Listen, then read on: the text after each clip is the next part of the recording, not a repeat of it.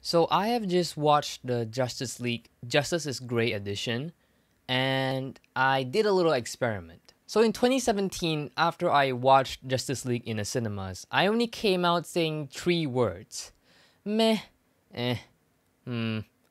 And these three words basically sum up the entire DCEU, DCEU, yeah, DC Cinematic Universe.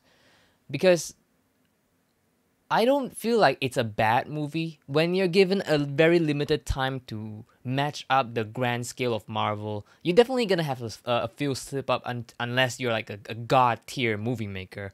But like, yeah, I think it's very hard task for them to match up with Marvel, which is why when they announced that the Zack Snyder cut of Justice League came out, and I was like, yes, yes, I'll give it another chance. This time it's the director's own vision.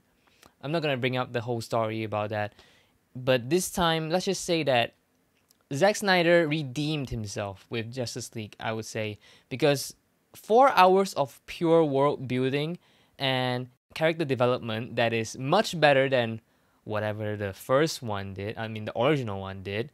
It did a much better job than that. Okay, so when Avenger Endgame came out, 3 hours of a movie is the longest movie I ever seen. Okay, period. I have not seen any movie that is much longer than 3 hours long. So 4 hours of Zack Snyder's Justice League cut is a new for me. So when I watched it with my friends, I did a little thing.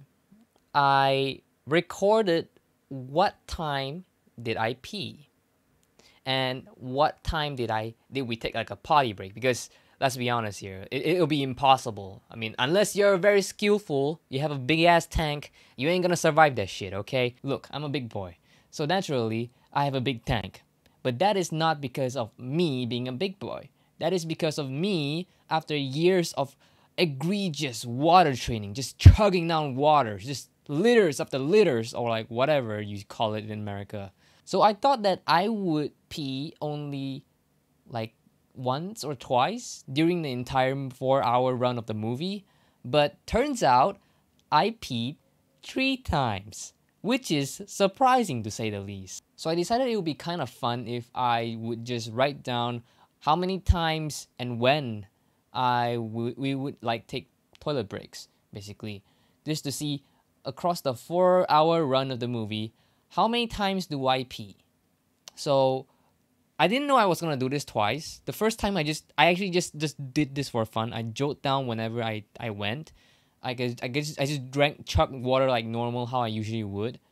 And it turns out in a 4 hour span, I went to the toilet 3 times. And that is I wrote it down here, okay. So the first time is an hour and 42 minutes into the movie. And the second time is 2 hours 58 minutes into the movie. And then the third time is 3 hours 35 minutes into the movie. Yeah, you can see like as the movie progressed, I think I have a habit of just chugging down water, because the last two times I went to the toilet is really close to each other. So yeah, I guess that's no surprise, because I got a pretty big tank and a pretty big habit of chugging down water as I watch stuff. But when I decided I wanted to watch the Justice is Gray edition, I asked myself, hey, why not do a little challenge, So within this another 4 hour movie session, I would just try to keep the amount of water I would drink to a minimal, just to see how many times I would go for a potty break. That is not a good idea, because like I feel like I enjoyed the second viewing of the movie slightly less than the first one, or maybe that's because it's the second time I'm watching it. It's still quite enjoyable, but like the experience is different. Like, yeah, I'm staring at that water bottle down there, and I just like mm. But the result is kind of surprising, like quite informational. So the first time I take a piss in the movie is a little bit over the halfway point. It's at 2 hours 11 minutes in, which is surprising to me, because I did remember like drinking down like a can of soda like right before, and then like to wash my mouth out, I drank quite a little bit of water. Maybe it's just like my subconsciously like trying to push it down or whatever, or I'm just sitting down. But then the second time came around when the movie is almost over. It's at 3 hours 25 minutes in, and that is kind of impressive compared to the previous result. I'll put it on the screen. And the third time I pissed, which I think it shouldn't count as a third time, I only did it after I finished the movie. So that's like over 4 hours in. That is a pretty impressive record. I don't know if I should use impressive because like I don't know if this is healthy for me.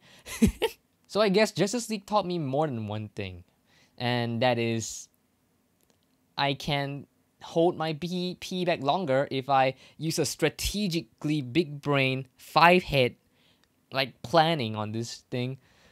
Unfortunately, I'm not a maths man, but if there is any mathematician out there that can do the calculation on like the amount of water we drink equals to how much like we're gonna like how long are we gonna have to like expel the full amount of tank according to everybody's like capacity. I'm using big words here, but like, you know.